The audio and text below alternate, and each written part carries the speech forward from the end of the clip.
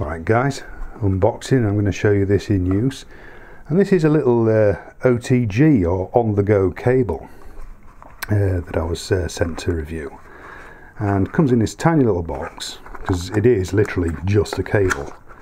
And if we have a look inside, and we'll see what's so special about it, and you can see that it is micro USB, and you've got a little felt wrap round it there.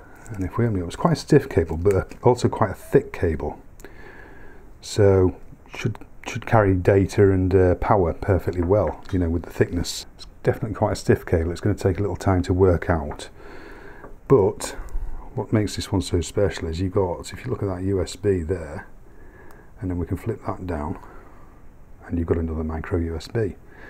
And the idea is, from what I can gather from the supplier, is that you can plug this in to a micro USB device like a smartphone or something like that, and then from the other end you can charge something smaller, so a little Bluetooth headset maybe or something like that. You could plug into there and the phone into there and charge the headset from it.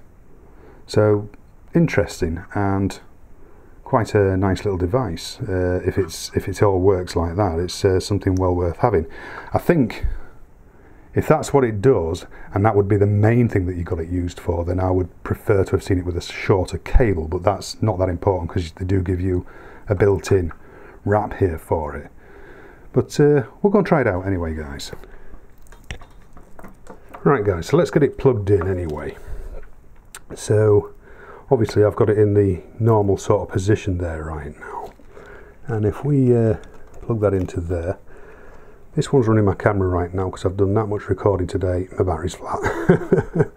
So anyway, so there it is. This is like the standard mode that you're going to use it in, and if we plug that into there, and there you go, you can see the red lights come on there and the blue lights are on there, so it is fully charging right now. So you know, the cable works. It's a really good thick cable actually, and I haven't actually got anything here that I can sort of show you it with other devices. Now I did try it,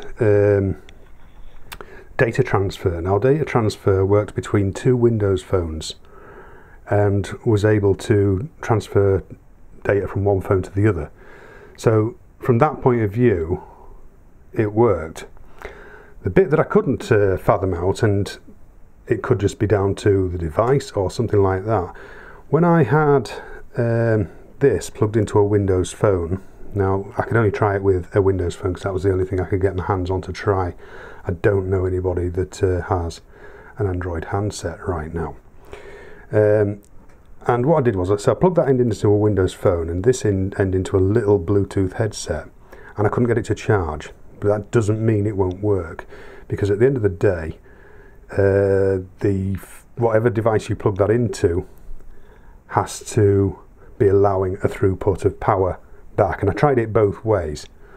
So you know, it's nothing to do with the cable. It's more a case of it either will do that or it won't do it, and it could even be down to the device wasn't allowing power to transfer back out of the port. You know, you may not be able to find a device that does that. I'm not really sure. So that one I'm not sure about. I'm not sure it actually even claims that it can do it. So I don't see any reason why it wouldn't. There's no reason why it wouldn't, as long as the device itself will transfer power back through a micro USB and out. So that's something to bear in mind if that's what you were buying it for. But for data transfer, absolutely great, because then that data transfer is secure, because you're not using any sort of wireless connectivity which can be hacked into or anything like that. So if you are transferring some very sensitive data, then well worth it. The only negative, or I wouldn't even say it's a negative, the only thing I would want to really sort of be careful about is if this was getting used a lot, it's fairly delicate. So if you're going to buy one, it's something that you'd want to be quite sort of mindful of and careful about using. So, you know, just bear that in mind. But other than that, perfectly good cable, very thick, so not going to cause any problems at all. And of course you got that to tie it back up with when you're finished. So a big thank you from, I believe it was Sowtech. I'm sure that's what they're called, but I will leave all the links below, guys. And thank you for watching. So I'll see you all in the next one. Cheers, guys. See ya.